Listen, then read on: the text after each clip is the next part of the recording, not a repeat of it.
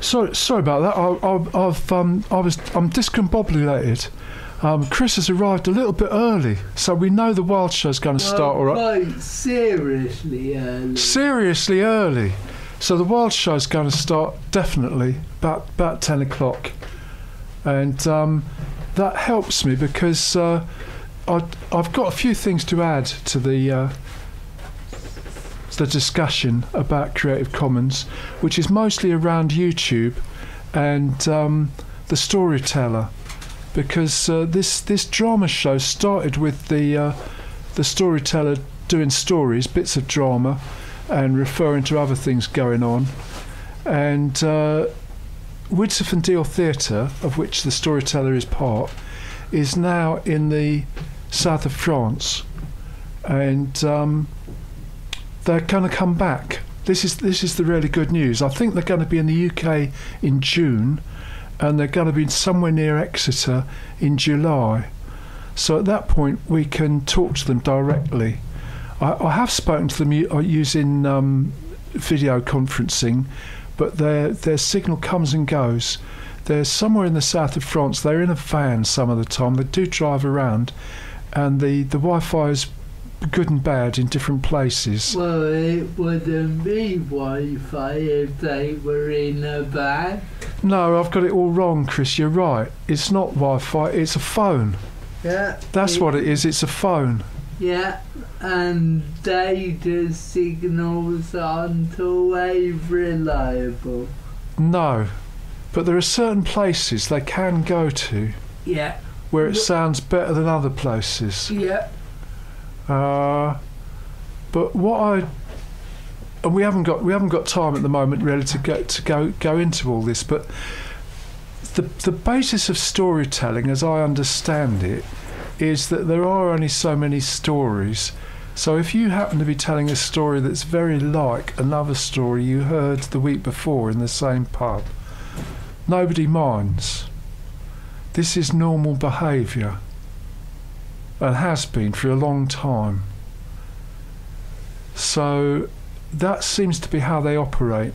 And then they do the classic Greek dramas. Well, they're not copyright anyway, you would think. There may be copyrighted versions of them, possibly. But if it says Creative Commons on YouTube, does that mean that well, certainly that means to me that sound can be used on the radio. This I can't see why the original creator, who's chosen to put it up there as Creative Commons, would object, because normally we'd attribute to that. Hang on just a moment, I've just got to press a button over here. I've got to stare at the screen and press this. That's all right, it's got to start. I've had a discussion with the producer, Chris, and we've come up with a solution to me running out of time, talking too long because I've got so much to say and haven't worked out my timings properly in the drama show. So what I do, I've got this version of Leon Huff. He's not jiving, he's jamming. I start it at 54, and then when I run out of things to say, I fade it up a bit. I do that on this player over here on this screen. It's a foolproof system. Yeah. It really is good. But anyway, if we bought the CD, well, all right, here's another example, Chris, which you could comment on. You've paid good money for various tunes that you play, which they happen to be on your phone. Yes. But sometimes you're not here. No. So I've got them in a playlist on YouTube. Yeah.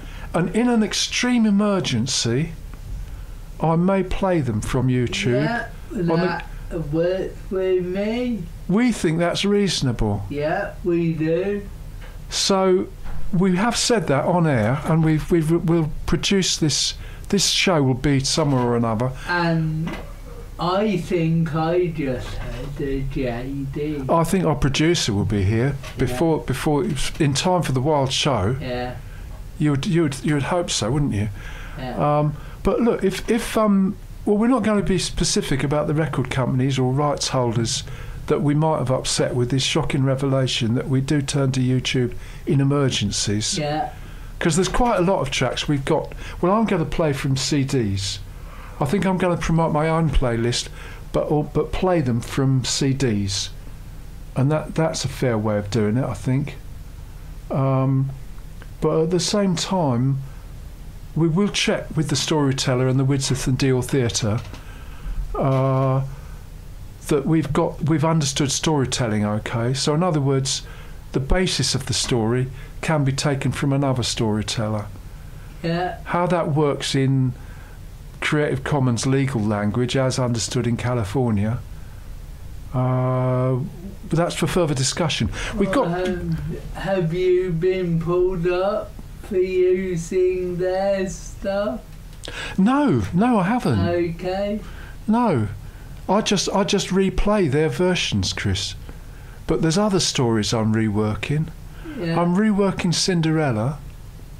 My idea is to get about halfway through it as Creative Commons, and then when the audience is in total depression because the slipper's lost, or the party's over, or the pumpkin has returned, there is no carriage, then I'm going to announce I'm doing the second part of it as soon as I get an advance from a publisher.